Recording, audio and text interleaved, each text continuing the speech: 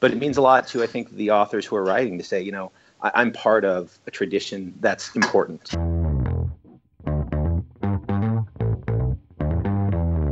You're listening to the Author Stories Podcast, bringing you the story behind the stories and the storytellers. Margaret White, Terry Brooks, Sheena Kamal, Matthew Quick, J.T. Ellison, Walt D. Williams, Brad Thor, Corey Dr. O, Brandon Sanderson, Robin Mom, Ernest Klein, Tim Butcher, Charlene Harris. Visit hankgarner.com for archives of all the shows. Today's guest is Bridge Across the Stars, a Sci-Fi Bridge Original Anthology. Before we get into our great interview today, I'd like to tell you about some sponsors.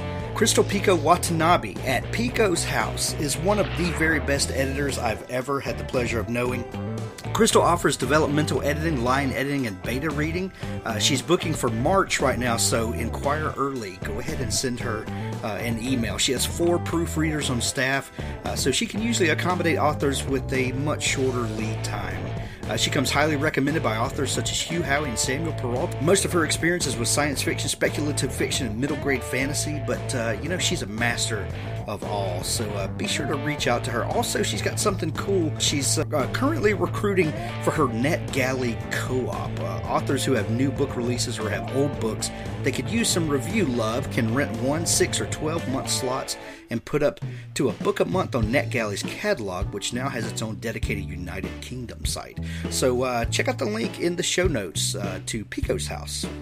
There's an awesome new anthology out from my friend Armand Rosamilia. It's called My Favorite Story Podcast Author Anthology. Project Entertainment Network presents My Favorite Story. 15 podcast hosts and authors share their favorite short stories they've ever written. Stories by Christopher Golden, Brian King, James A. Moore, J. Wilburn, Chuck Buda, Armand Rosamilia, and more. Check out this collection of stories presented by podcast hosts and authors. You're going to love this. There's a link to it in the show notes.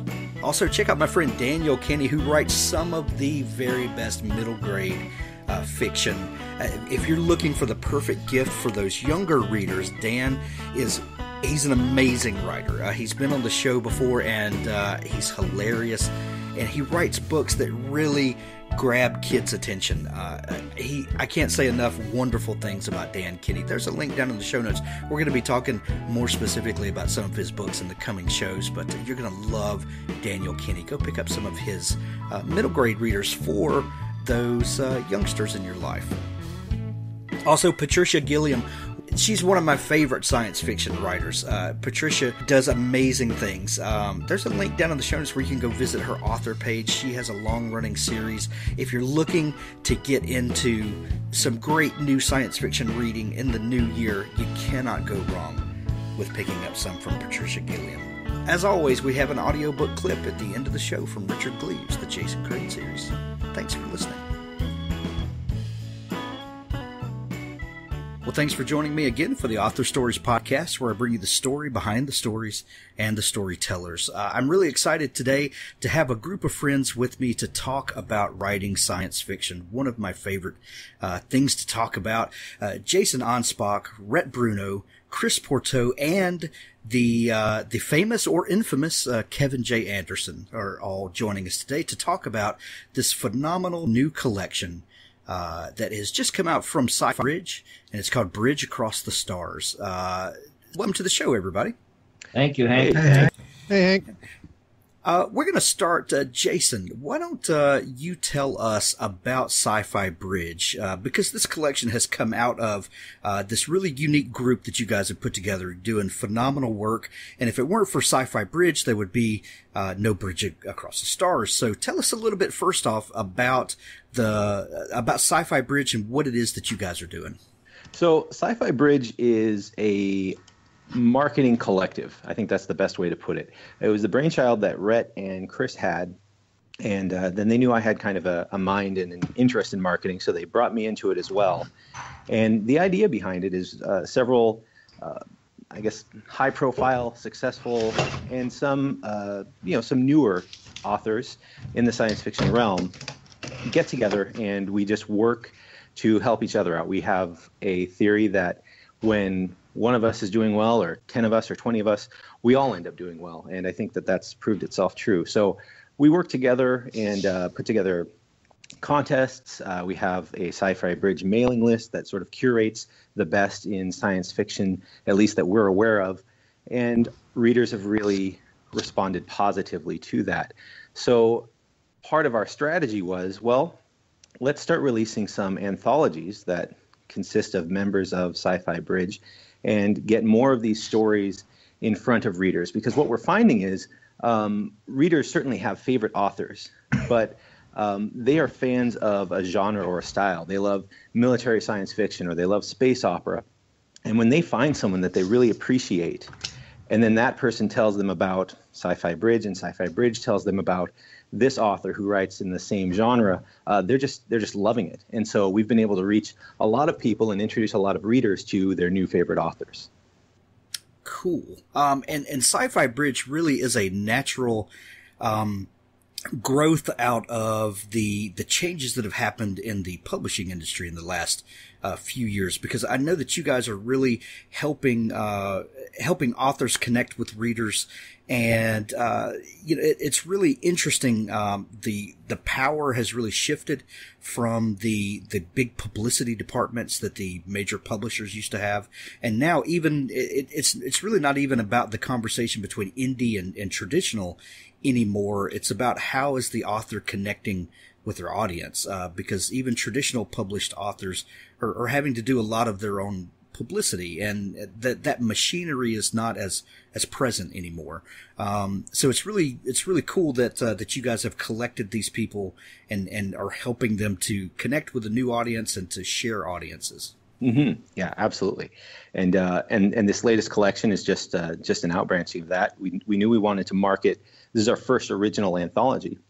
So we knew we really wanted to market that to readers, and it was really easy because all I did was say, get the biggest names possible, and obviously they did that. And then I said, wait, throw me in too, and so they did that. And already it's just showing great. It's getting a great reception. That's awesome. I've been reading, let's see, I guess Chris sent me a copy of it. Was it Saturday? Sometime this weekend, yeah. Yeah, sometime, yeah. And I started reading it, and I think it was a couple hours later, I emailed him back and I said, man, this collection is phenomenal. It's really, really great. And it begins with this really incredible foreword by Kevin J. Anderson, and we're going to talk to him about that in just a minute. But Chris and Rhett, you guys really have kind of headed up the gathering of the stories and the editing. Whose idea was it initially? Probably Rhett's. Like he mentioned, like Jason mentioned, I think, or someone mentioned, we published 3 anthologies before, but they were repubs of stories that were already out there, and so this is the first original anthology. And I think collectively, but probably came from Rhett, because most of the good ideas for Sci-Fi Bridge come from Rhett. I think we all had the idea, and Chris and everyone were like, well, this is going to be a ton of work, and I kind of forced them to do it. He's a smooth talker, that Rhett. But that's accurate. At least as far as this one goes, we started this. Sci-Fi Bridge, I think, started about 9 months ago, and we started this about 9 months ago. And Rhett, I'll correct you, because we're almost to our 1-year anniversary. It was February of 2017, so we're almost a year old. So we've been working on this for a while now, and the interesting part about this one is, like, now we've worked with a ton of authors. We've done giveaways with them, so we know authors. But when we started this, I was just cold emailing authors I didn't even know, asking them if they wanted to be a part of this all original anthology to kind of help put Sci-Fi Bridge on the map. So it was amazing that we were able to get the level of authors that are in this collection. Wow. Have you been surprised by the kind of buy-in from authors that you've gotten over this last year, and how easily you guys have been able to build this to the size that it is, really as quickly as you have?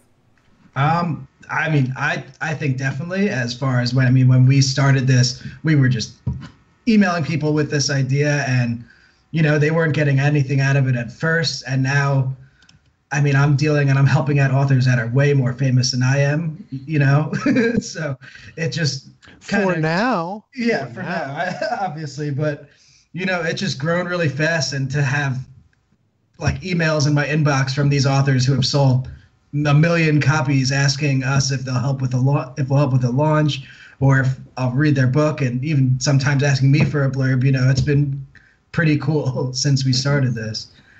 Yeah, for sure. So, Chris, you did the lion's share of the editing, didn't you? Yeah. Yep. What is it about editing that you love? Oh man. Other than you're a sadist. Other than I'm a sadist, yeah. Sadist with a red pen. No, actually, I'm working on a novel with one of the other authors in the collection named David Bruns. Never heard of him. No, I know. Who has, really? Right.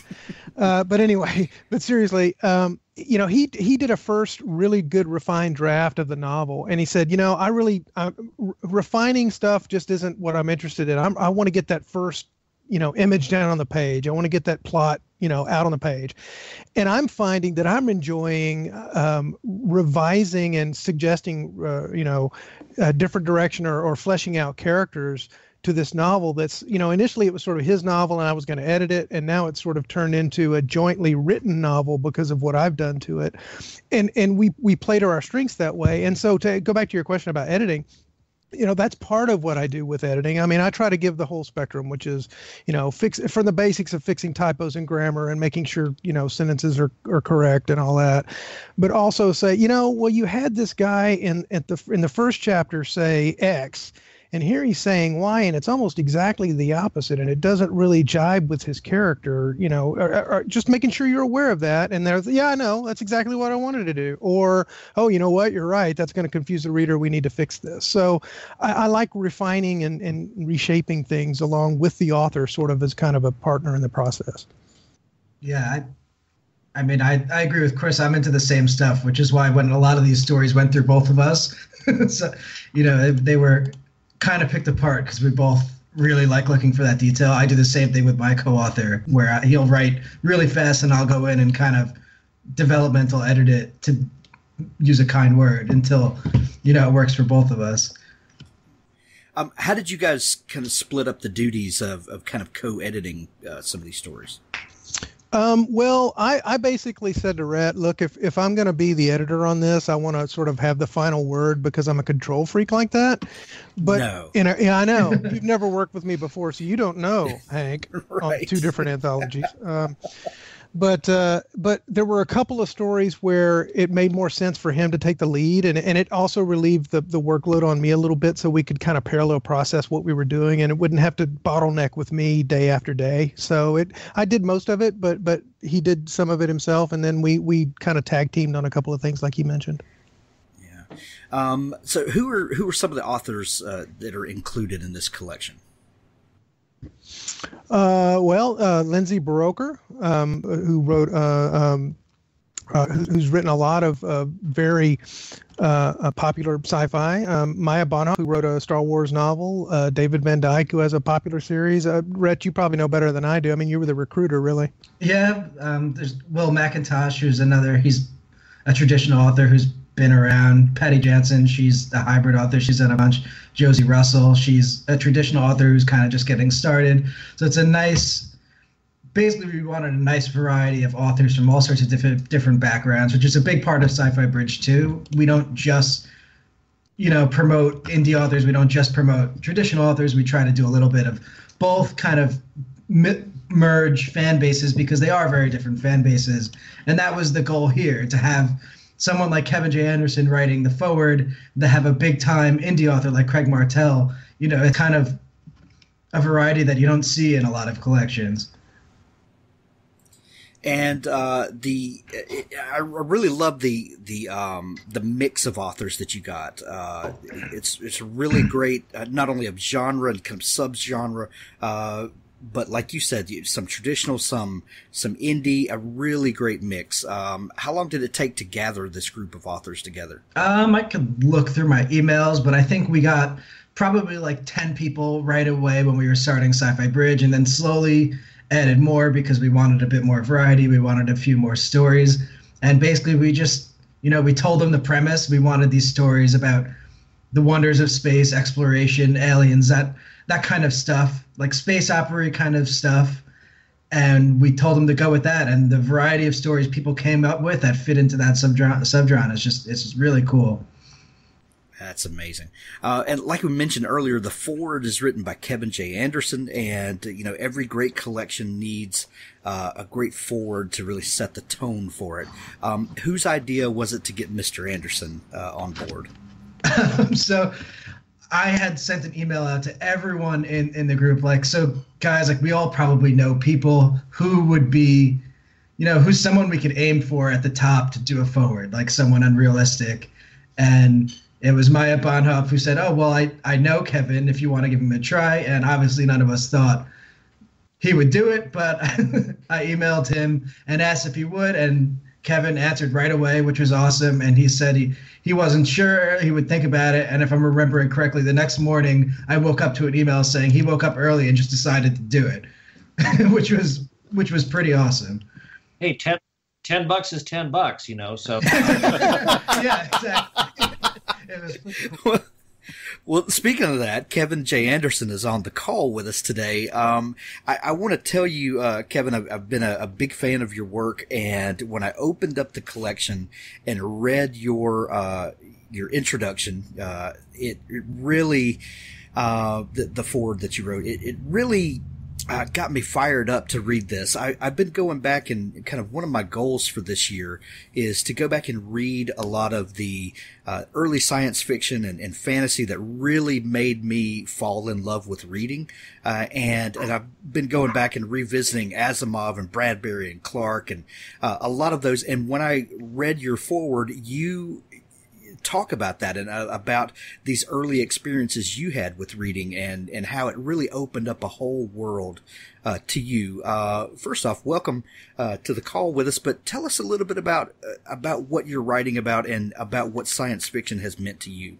Well, see, this reading short stories is kind of how I got into being a big science fiction fan. I was watching I'm going to take us way back. I grew up as this little kid in a small town in Wisconsin, and we were between Milwaukee and Chicago and barely got either TV stations. But on Saturday afternoons, the Chicago channel had Sci-Fi Cinema on, where they played the old, like, really bad rubber monster science fiction movies. And if you got the classics, if you got our TV antenna turned just right, we could pick up the Chicago station, and I would sit there watching like this fuzzy, static-filled picture of Attack of the Giant Leeches and stuff like that, which has greatly inspired me as a writer. I know many of your people are going, "What's a TV antenna?" And what do you mean you don't hear them? And we had to walk to school uphill both ways through snow and all that stuff. But anyway, I loved reading some, like, one of my uncles gave me some old, like, analog magazines and I'm trying to forget. And there were some old pulp magazines that, the monsters in the craters in the moon kind of things. And I read a lot of these stories when I was just this little kid, and it really affected me. But I always wanted to tell stories. I made up my mind when I was 5 that I wanted to be a science fiction writer. But when you're a kid, you don't really know the difference between a short story or a novelette or a novella or a novel, or you just read what somebody puts in front of you, especially if there's a monster on the cover of it.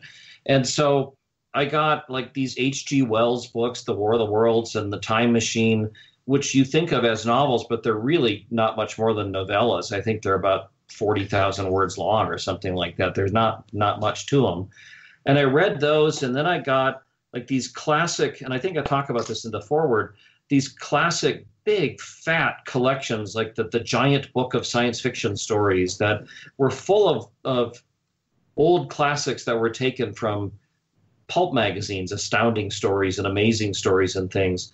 And I just ate that stuff up, and I read them, and then I would sit down at my dad's typewriter, which, again, you might know what a typewriter is. It's like a steampunk version of a laptop.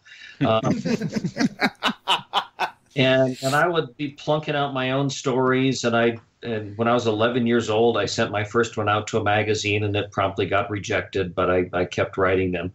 But I, for a long time, had gotten away from writing short stories. I've published about 100 of them or 150 of them all over the place.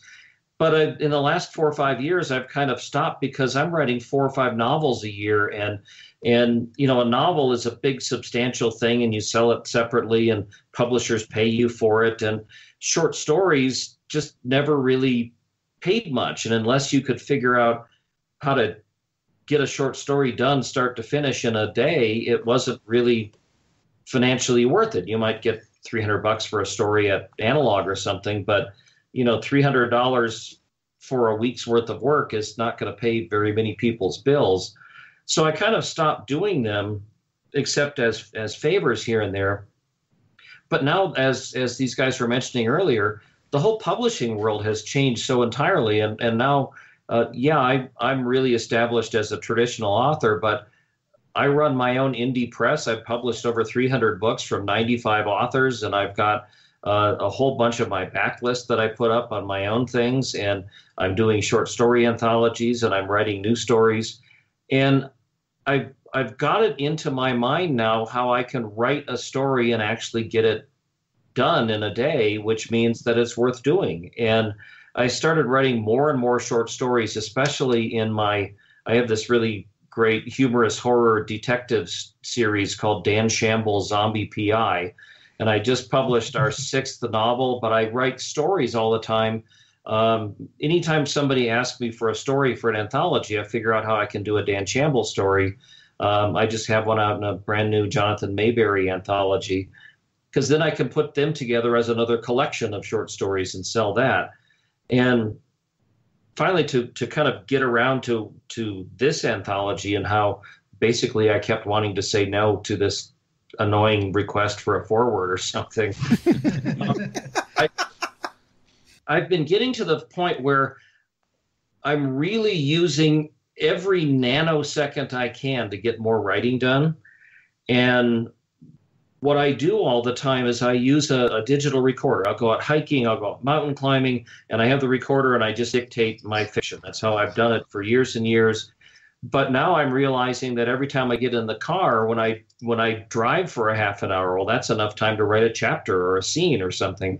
So I'm to the point where I will write a short story when I have a cabin up in the mountains. It's about an hour and a half away. So I'll get half a story done on the drive up, and then the other half of the story done on the drive back.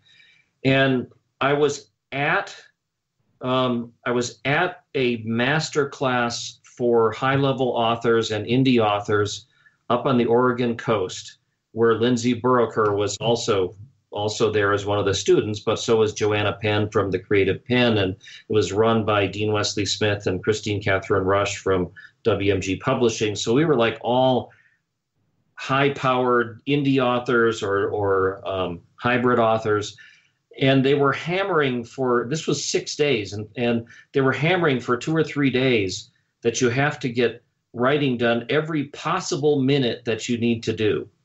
And then Maya Bonhoff writes me to say, can you write the foreword for this thing? And I went, I don't have any time to do that. And then Rhett writes me sort of this kind of pathetic, groveling, pleading thing. That's what he's great at. And offered to buy me a beer or something like that. And then I realized that every single morning before the classes start, I would get in the car, and it was like a 10-minute drive to go down to Starbucks to pick up coffee for me and my wife, Rebecca, and then drive back. And I went, well, if he only wants a 1,000-word foreword or something like that, I can do that on my drive to Starbucks in the morning. So I did it the next morning. I drove to Starbucks and I dictated the whole foreword to this thing because I have plenty to say about writing short fiction. And then during our lunch break that day, I went back to my room and I transcribed the thing, and then I mailed it off to Rhett that afternoon. So your timing was very serendipitous, and I was in this mindset of I have to use even my 10-minute drive to Starbucks in the morning to do something useful. So you were the useful thing that I did then. Yeah, you're welcome. I remember because we were like, yeah, so it probably won't happen. And we were trying to think of other authors. I even talked to one that I knew and was like, yeah, you could do it. And then I had to tell him, no, we got someone else because I just woke up and there was a foreword right in my inbox. I love that. I love that story. Well, but see, that goes back to, though, people always ask, how do you find so much time to write? And I go, well, nobody gives you the time to write. And if you look at the 10 minutes here and 20 minutes there, and it's a whole different mindset from the like the college professor, you have to sit there for a month and wait for the muse to whisper a metaphor in your ear and stuff like that. And here's one of the things. I've published over 140 books in my writing career and 150 short stories or so. And going to this masterclass with a room full of like really active indie authors like Lindsay, and I'm listening to all these people, and I kind of would shove back to my room going, boy, am I a sluggard. I don't get enough stuff done.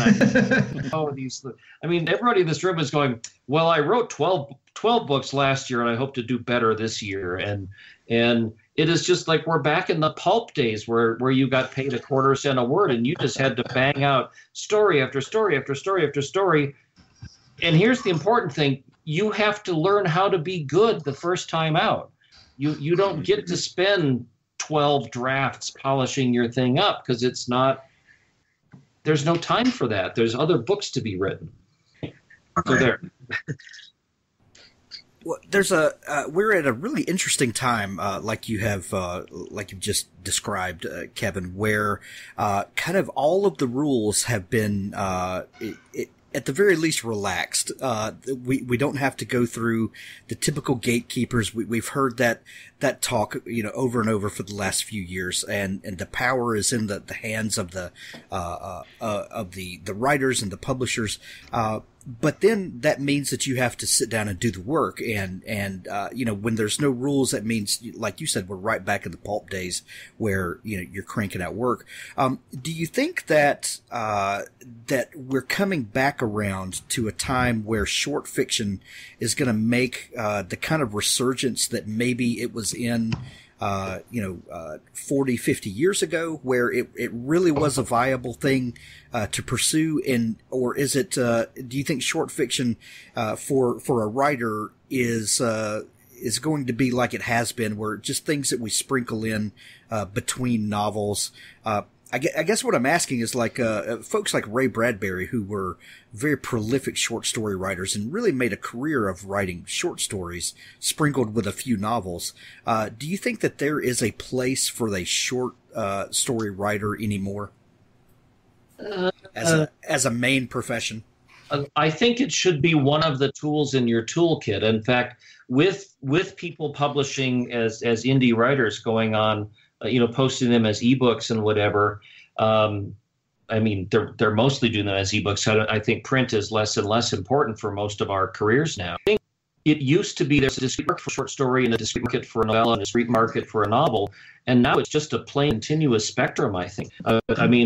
I have the disadvantage of having just become well-known and very well-skilled at writing gigantic doorstop novels. Well, they aren't as useful anymore. Really, like a 60 or 70,000 word novel is about the sweet spot. I just delivered one 2 days ago that was 80,000 words long. But see, that's the Robert Jordan, the Terry Goodkind, the George R.R. Martin. That's the stuff I like to write. These gigantic books with 30 different main characters and all over the place, building to this huge epic. And people used to buy them because I think they felt they were getting a deal by weight instead of by pay or something like that. But now, if you look at an ebook of a Brandon Sanderson novel, or you look at an ebook of a fantasy novella that's 20,000 words long, they look the same on Amazon. Whereas in the bookstore, it looked like you were getting this gigantic tome that you wanted to read, a Shogun or something like that. And right now, I'm kind of retooling. I have this giant series called The Saga of Seven Sons, science fiction epics. It's like Game of Thrones with planets. It's 7 books long. Unlike Game of Thrones, I actually fished mine and turned them in. Oh, wow. So if you're listening, there's source material that you mine, and you know about making it up. Right. Well, but so what I was thinking of doing another series in that universe, and I thought, I'm just going to reprogram my mind that instead of doing 180,000 word books, I will just do a series of whatever, 60,000 word books that tell the same story. They're just broken in different places, and I can release them every 2 or 3 months. Mm-hmm. And I mean, I'm flexible enough to do that, but there are a lot of colleagues that started publishing when I did are still in the mindset of like the old way, and I kind of missed those days because I knew what I was doing then. I don't know what I'm doing anymore, but oh well, I'm trying. I think everybody on this call has written both novels and short stories. There's a different process for writing one over the other. But what do you think it is about science fiction in particular that really lends itself to the short story medium, and why do you think science fiction in particular has such a market still for short fiction? Kevin, what do you think? Well, a lot of science fiction was based on this really cool idea or with a twist ending, and you can't really do that at a novel length very easily. That here's an idea, then you explore it and you go with it. And there were science fiction magazines, so you would write science fiction stories because in the 40s, thrilling wonder stories and air combat stories and all kinds of things where you could knock out short stories and get paid for them. Science fiction has always been kind of the short form as well as the novel form. But you do see mystery short stories, but not nearly as much. I don't even know if there's a romance short story market. There probably is, but you think romance novels instead of romance short stories, although we used to have the romance pulp magazines, the True Story and True Romance, all kind of stuff. So I don't know. I came from reading them in the pulps when it was age, and I wanted to imitate a little bit. Let me throw it back to the other guys since they just did the anthology. What do you think science fiction stories are? Why it's so effective? I mean, I think concept in science fiction is kind of a real big thing, and the ability to tie it into real events or just extrapolate to the future. And that almost, they could almost be studies of little concepts in the future. And I also think a big thing that has to do with it is so many of these science fiction short stories, the movies we're watching today, people don't realize it. The market just for science fiction short stories has always been there because people might see a cool concept like Minority Report, which the story is totally different from the movie, and they're able to take concept, coin it, or make it into a movie. Because whereas the longer novels in science fiction usually trend towards the more epic Star Wars-y space opera kind of stuff, when it's short, you just focus in on this cool futurist concept, a future setting that humans could be in, and you just write a quick little story about it. And those concepts often become these huge movies, and people almost don't even realize that.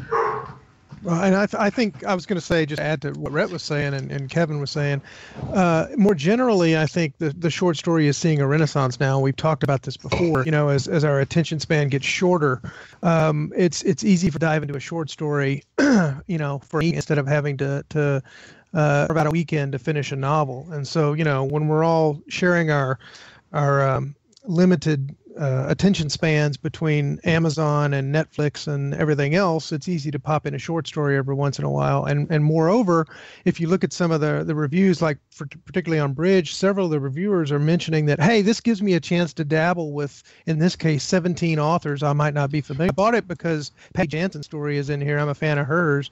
But hey, there are 60 authors that, hey, about half of them I think I like, so I'm going to go check them out some more. So it pays out both the authors in the sense that they get to sort of leverage the popularity and reach of other anthology, maybe pick up some readers of their own. But for the reader, it gives them, in this case, 17 windows that they can look into a particular genre to see. So, yeah, I think that's a big thing today. As far as, I don't know if you can make a living writing short stories like you might have used to be able to do unless you land a movie deal off one. But as a way to get exposure, to just be in collections like these, and even if you gain a few more fans, it's so easy now to publish these collections or even to publish a short story on your own that you might not make a lot of money, but it might be a way to drive people towards your books or to gain some new fans.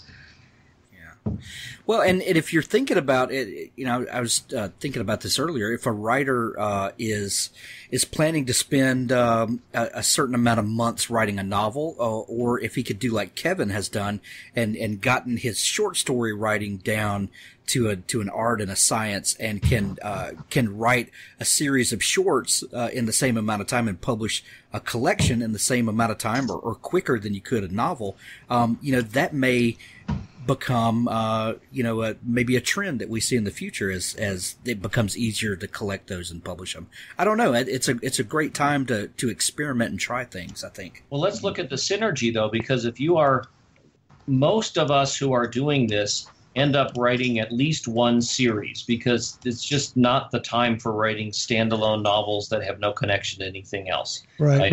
Many readers bitch about that. But I'm sorry that if you look at a New York Times bestseller list, when there is just no science fiction book on the bestseller list that is not part of some series or fantasy book. That's the way readers want. They want to binge watch. They want to read a series. They don't just want to read a book and then go. So what I'm bringing up is it's part of the overall canvas that you can do synergy, that as you're writing novels in your chronicles of the Moonfart legacy or whatever you want to do. Oh, I didn't know you read my work. Yeah, I know.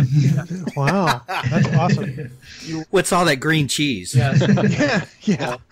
You write the novel, but then you also write a short story that you do as a giveaway, so that maybe people will be intrigued by the character or a setup or some sort of spin-off thing that is a story that didn't really fit into the overall novel, but you still wanted to do that adventure, so you write that, and then you just start tying them all together.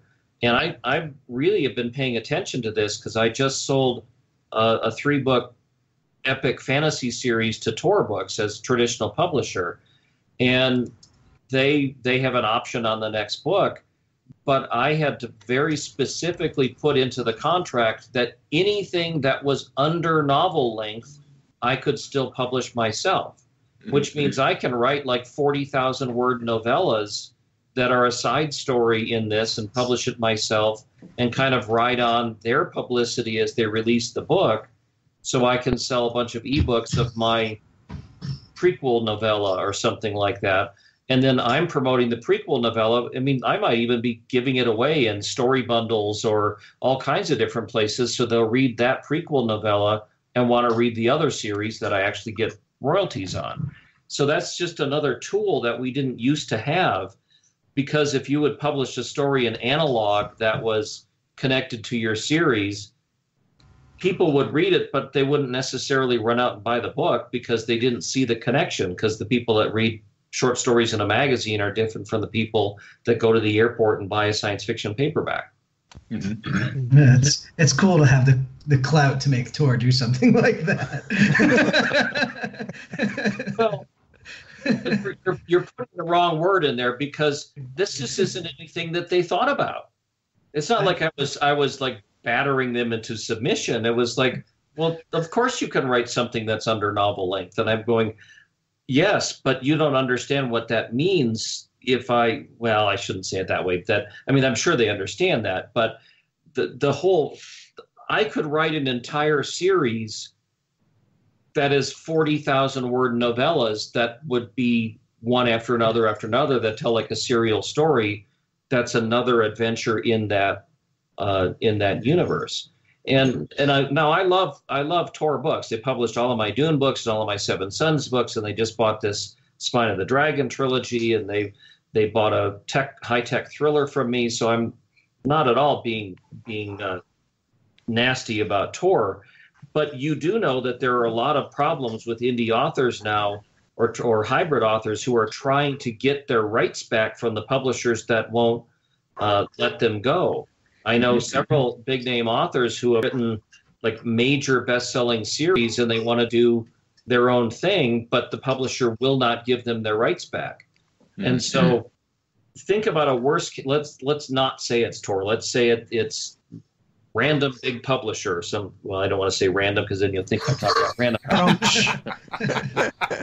say look at this scenario. So I sell this big trilogy to random big publisher, and turns out I don't like working with them. They didn't sell very well, but they don't want to release the rights, and they're stuck in that I can't write more books in that series because they own the rights to the other ones. Mm-hmm. By putting in the contract that anything that's 40,000 words and under, I can publish my own stuff, well, then I can just write my next book as 3 or 4 40,000 word connected novellas instead of one 160,000 word doorstop novel. And therefore I have the rights to do that. So Kevin, I have a question for you. How would the concept of an omnibus work within that contract framework? In other words, could you collect those 3 into one omnibus, or would that constitute a novel length work of the same content, copyright content? Sort of depends on what the contract was written, but there are often, and this is what I just learned at this workshop, there are often loopholes in that they will let you have omnibus rights where you could collect things together. But in fact, I just sort of got a backdoor rights back with my Dan Shamble Zombie PI series, which was published by a traditional publisher, the first 4 novels. And I've basically taken them all back with Wordfire Press and written new ones. But book 3 and book 4 in the series, they still have the rights to, and they won't release them. Mm-hmm. So it's a little tough for me to have book 1, book 2, a story collection, and book 5 and book 6. Mm-hmm. Right. I have a similar situation with Random House right now, actually, with a novella and a book 3 that I own, and then they own book 1 and book 2. Okay, but here's the interesting thing, and this came out of the workshop that we just had. They the people at the workshop, Dean Wesley Smith, said, look in your contract, do they retain omnibus rights or not? And I went back and looked, and it said that I could request omnibus rights if I wanted to, and they couldn't unreasonably deny them or something. So I just wrote the publisher, remember, it's book 3 and book 4 that I want to get back. Mm-hmm. And they're each like 60,000 words long, so they're short novels. And so they won't give me the rights back to book 3 and book 4, but I just wrote to say, will you allow me to publish an omnibus of book 3 and book 4 as is in the clause number 4 or whatever here? And it took them 2 days to say, sure, we don't care about that. So now I've published the omnibus. I have book 1, book 2, a short story collection, an omnibus of book 3 and book 4, and then book 5 and book 6. So I have them all now. Mm-hmm. I might email you about that later. I hope you've got that Rhett flag set up in your email. That sounds pretty intriguing. No, I want to be clear though that they're not being malicious in holding the rights back. They're just doing the well, according to our red tape, we don't allow them to go back into while we still have 100 copies in the warehouse. Or, I mean, nobody's like maliciously holding on to the series that they don't want to sell, but I still can't publish them myself unless I get the clearance. And this was an end run so that I could get the clearance, and I got it taken care of. So, and that came with a suggestion from some of the other people at this workshop. So it was very good. Well, I think that's indicative of the difference in the publishing and the business model of the big traditional publishers and kind of the indie mindset, is that they're really only interested in a narrow, certain group of products, and anything that goes outside of that narrow group of products is just it's just not even on their radar. And that's where indies or hybrid authors really have the power, because they're nimble enough to think about those things and to put together, interesting collections that get around what the cookie cutter mold that the other folks are worried about. Well, and there's actually two different ways. There are some publishers there's a couple of more than that. There are some publishers who still think that indie publishing is kind of this cute little craft that some authors do, and it's kind of like knitting pot holders or something like that. And they still don't quite realize what it is. There are other publishers that are terrified and they don't want to release any rights whatsoever because it might be worth something someday. I had one that we published at Wordfire Press. A guy wrote a techno-thriller about the president's plane being shot down and being held by terrorists in the Philippine Islands. Well, this was written and published in 1986. It's Ronald Reagan, and I mean, it is utterly out of date. There's no reason why anybody would want to read this book. But he wanted to take it and update it, make it all polished up so that the story is still a good story. But all of the cultural references, the president, everybody else that he's talking about in this book are utterly irrelevant. I mean, do you want to read a story about Vice President Dan Quayle in 1985? I'm making up the year, so don't come after. Of course you don't. It's not relevant to anything. And he wanted to rewrite it and update it so that it was the same story, but it was relevant. And so we went to, and it's been out of print from the publisher, and I will name them as Pocket Books. It was out of print from Pocket Books forever. I mean, nobody's reading this book anymore. It's been from 1986. But the problem is that the author never actually sent the letter saying, can I have my rights back? This is out of print. And so now they're one of the publishers that won't let anything go at all. Their company policy is we got the rights and we're never letting them go, even if we never publish them. And so we wrote them and said, can we have the rights back? And they said no. And so we pushed the contract and said, according to the contract, you have to have this book in print or we can request the rights back. And so and they had like 3 months. And in 3 months, they scanned it and sent us a print-on-demand copy of the book. Proved that they had it in print. Nobody's going to buy this book. Really and truly, nobody will buy this book because it's 1986 techno-thriller. But they just did it because they wouldn't get rid of the rights. And so now he is not allowed to update it and publish it unless he really changed it and pretended it was a brand new book. But that was just very frustrating to me. Yeah. And that's ridiculous. That's absolutely ridiculous. Well, let's talk about writing short fiction here for just a minute. All of us have written short stories and have participated in anthologies like this, and we see some really, really cool stuff that comes out when we put collections like this together. And what I've found as a writer is that writing a short story, especially one that it is a themed anthology, really lets me think outside what I would normally think about and shift gears entirely. And I would like to get you guys thoughts on that.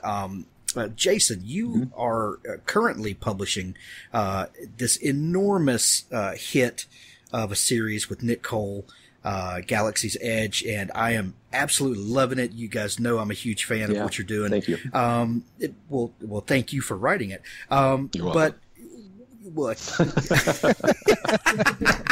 Congratulations on the new baby too. I forgot to mention. Oh yeah, she's awesome. Busy enough.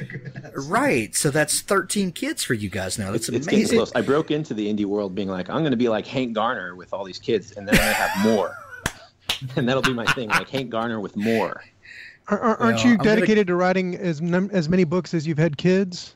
That's the deal. Each time I write a book, my wife says, "New kid." So right. Well, you got to support. I've got to go talk to. I've got to go talk to Dawn in a minute because we can't let Jason outdo us. Anyway, but how do you approach? Because you are involved in this big series that you and Nick are doing, this big sprawling, continuing series. When you get to step away from that and write something short, and kind of outside of that, how do you approach it, and what do you get out of writing short fiction? Yeah, so Kevin actually did a good job talking about it being a tool in your toolbox. I see these short story opportunities as a window to try something a little bit different. And so what I've done for the last several is I said, I want to just write something that's very funny. Like it obviously has to fit the genre, right? But I want to write something really funny. Like my artistic goal is to say, is it possible to have like The Naked Gun in print? Like, can you sit and read a book and just laugh and laugh and laugh as if you're watching a Mel Brooks movie? Those are my Shamble books. Oh, okay. Well, never mind. I guess I'm giving it up. So it's already been done. No. So that's what I wanted to do with this one. But every book, every short story I've written, whether it was Ledgetown, which was really kind of a dark Western, or this most recent one, which the name is really too long to recite. I don't even know what it's called. That's why I just put ... Space Pirates in the list. Yeah, right. That works out. But that's the beauty as an artist or as a writer is you have this opportunity to do something and not get so bogged down that it cuts into your productivity or, frankly, it cuts into your bottom line. Because there is a part of you when you hit a certain level of success where you say, well, if these 10,000 words or however long it is were 10,000 words of the next book in my series, it would be making this much money this quickly. So I look at it as a great opportunity to try something new and just develop different skill sets. And so maybe you're great at pathos, but you're really bad at drama. Well, that's your opportunity to really try to do some solid drama. And so that's how I approach short stories. And then from a marketing perspective, I have added thousands of people to our Galaxy's Edge newsletter and to my personal newsletter by having a short story that's just exclusive. Like you can't go buy it in a store. It's not in a collection. You just put it out there and you say, here's a short story. It's part of this universe, and you can get it by signing up for our newsletter. And thousands upon thousands of people have done that. So there's tremendous value from a marketing perspective, from an artistic perspective. Even if financially it's not there, I think they're worth your while. Yeah, for sure. Rhett, do you approach the short story differently than you do maybe one of your Titan novels? So I'm not really a big short story writer. I do it occasionally, and I probably have finished like 5 or 6. And usually I wind up trying to tie them into my series, even if it's like a totally different time period. Just something to tie it in a little bit, because obviously I know series are what sells now, but I do prefer standalones. I would rather write them. I'd rather read them, but it's not really a possible thing. So I sort of approach my short stories as this is a short standalone thing. And I usually kind of push the envelope because I tend, unlike Jason, who likes to write a little bit more with humorous, my stuff tends to be more dramatic, a little bit depressing, usually set in really, really dark worlds. And I kind of try to push that as far as I can in my short stories, to the point where like even probably my most well-known story, This Long Vigil, is mostly people that have read it comment, oh, I love this, but it was like the most depressing thing ever, because it, I kind of pushed the envelope, and I knew that. I had tried to sell it, and a couple places were interested, but I had a feeling. I was like, no one's gonna buy this because it really is, it's gloomy, and I think it's a good story, but it's not very uplifting. It's kind of something you'd read and probably not want to read again. And so that's how I just try to approach my short stories, to maybe be a place where I could write something that I know wouldn't be a big seller. But maybe some angst that you need to get out of you, and that's a great vehicle for that. Yeah, I mean, there was a period where I just wanted to try writing them, so I just wrote like 4 in a row, and that was I'm still using them in anthologies and selling them because I wrote so many in a row at a certain point. Yeah. And you get those out, and you're like, okay, I've done that. I can move on now and do something else. Chris, you and I have talked at great length about our love of Twilight Zone and kind of anthology type episodic storytelling. Television. Yeah, exactly. When I approach a short story, especially when I'm writing for a collection, I tend to kind of think that way. Like if this was going to be an episode of Twilight Zone, like how could I shape this so that it feels like that kind of compact single sitting reading, and a little more than a vignette, but kind of encapsulated like that. Do you think that way when you're writing shorts, or kind of what's your approach to it? Well, yeah, I mean, from a craft perspective, when I write a short story, the thing that it does for me is it forces me to focus. I've got a finite amount of words, which you do in a novel as well, but it's really easy to tell that to George R. R. Martin. well, or Stephen King. Let's do a revised edition with 600 more pages. Why not? But anyway, it makes me focus. It forces me to focus on the character, which is what I like to do anyway. And I've got a finite amount of words. I can only write so much, and it keeps me from getting bloated in the storytelling, which is really easy to do. Whenever I'm writing or editing someone else's story, I always try to put myself in the shoes of the reader. If I'm suggesting that you change, a word here or a word there, it's not because I think my word's better than yours. It's because I think the reader will have an easier time assimilating the story or taking in the story with my suggestions. So I always like to, with short stories, for example, character comes first, which is true of longer fiction as well. But for me, it's always focused, and I don't want to say economical or efficient because that sounds too machine-like. But it's always targeted at a particular. I subscribe to Poe's philosophy of composition, so it's got to be focused on a particular emotional reaction that I'm trying to get from the reader, and everything in the story, from format to character to word choice to imagery to theme to motif, whatever, all of that is aimed at getting that particular emotional reaction from the reader. Kevin, what about you? Is your creative process different when you approach a short work, either a short story or novella, as opposed to one of your novels? And is your planning process different? I'm just thinking about it, and it really is different because I'm often at writers' workshops and stuff, and I'm mocking the pantsers. I think that's like building a house without drawing a blueprint. You don't just put up walls and hope they fit together. And I kind of tease people that don't plot ahead of time and they don't plan ahead of time and they don't outline, because my novels are, like I said, they're doorstops. They're 99 chapters long. They're 35 main characters. There's so much stuff that I have to plan and choreograph and get everything down. But for a short story, which I'm going to write in a day or 2 days at most, I kind of get the idea, and I usually put a little one-line, scene 1 is this, scene 2 is this, scene 3 is this, and there's usually not more than 3 or 4 scenes in a short story.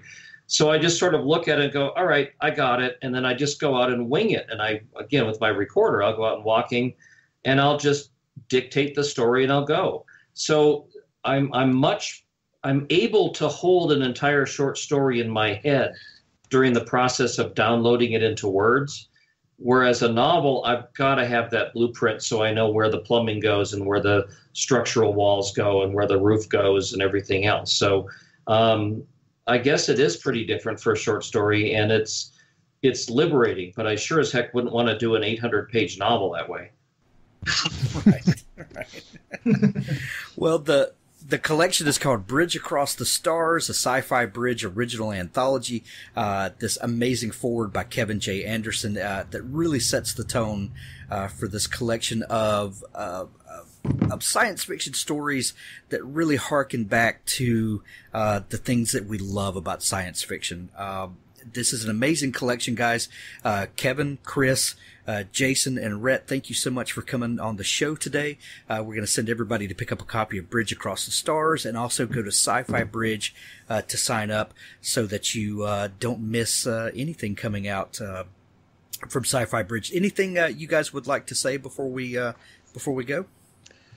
I would say just a thank you to Kevin for writing that foreword. I know for him it's a 10-minute drive, right? But for authors like me, who sat down clutching one of his paperbacks as a kid and saying, someday I want to do this, to see your name there with Kevin's name and for him to take the time, it's a generational thing. Just like the people before were looking at guys like Bradbury, it's really amazing. And so I appreciate the opportunity to see these generations of sci-fi writers kind of continuing on and never getting so big that they say, oh well. Right. So it means a lot, not only just because it was a great foreword, but it means a lot to, I think, the authors who are writing to say, I'm part of a tradition that's important. So thanks, Kevin, for doing that. Well, and I think as writers, science fiction writers in particular, we don't we still think of ourselves as fanboys. I mean, I'm still this geeky. I'll go on Twitter and talk about, we just watched The Punisher last night, and everybody will, and I still go.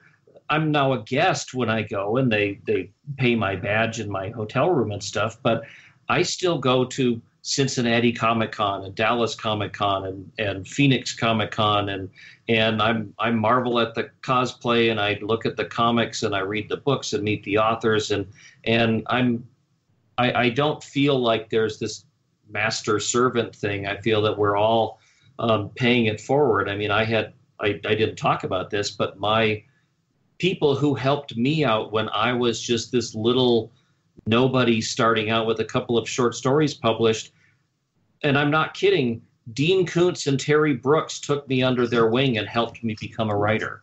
So, I mean, I was a nobody, and they still did that. So how can I not help other people when I'm more successful now? So I like paying it forward. Yeah, I'm with Jason on that, thanks. And I'm probably from a generation below him and Chris as well. So oh yeah, it's extra. He's way below me in the generation. Yeah, so it's extra cool for me. Right. Behind, yeah, I the phrase should say. before your time with Rhett a lot. Yeah, I don't know. Yeah. I don't even know if I've read a print book. Yeah, did you know Reagan was president in the 80s, by the way? We'll go back to Anderson's story. Was that before your time, huh? That was before I was born, yeah. Rhett, when you reach drinking age, I'll raise a glass to you for this collection. Thank you guys for coming on the show today. All right, Thanks thank you. for having us, Hank.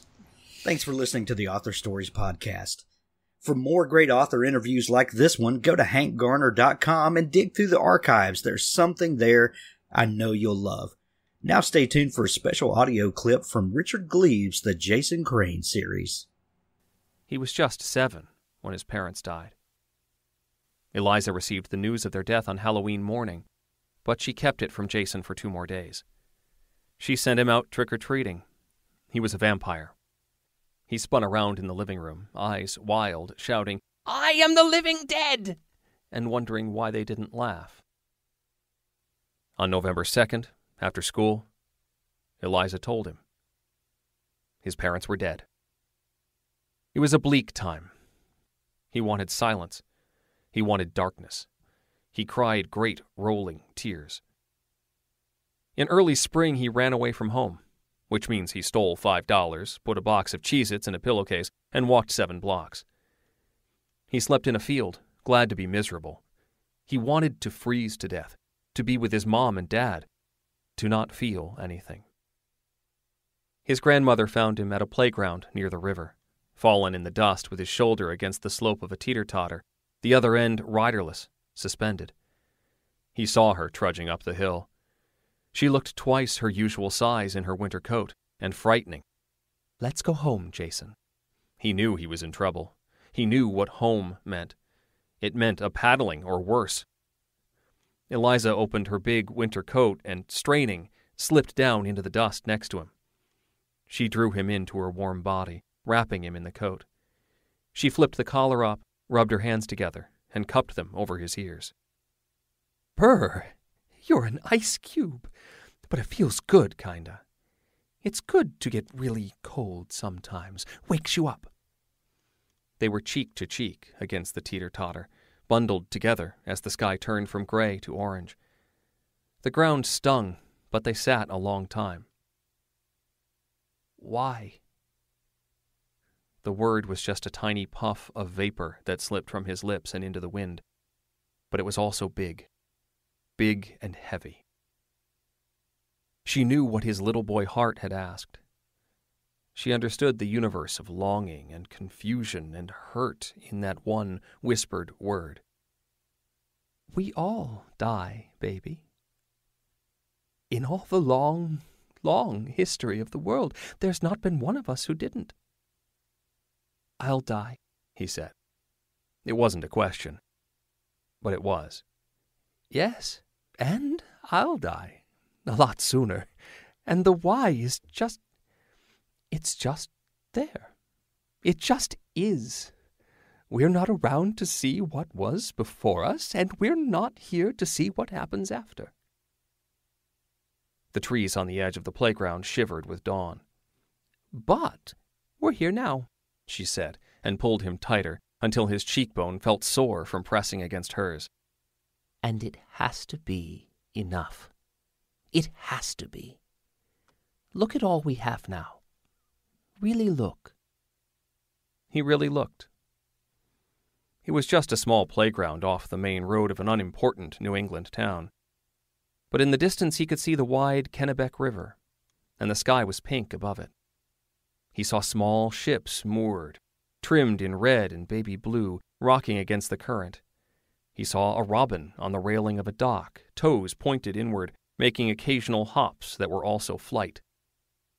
The town was waking up. There was a light in the bakery and one in the grocery. There was an empty can of beer on a picnic table and wildflowers by the road. There was wind and trees swaying gently. There was his own breath in his own lungs. There was his grandmother, her body, her heartbeat against his back as he leaned against her chest. There was his own life and hers, and a world to live them in. And it was enough.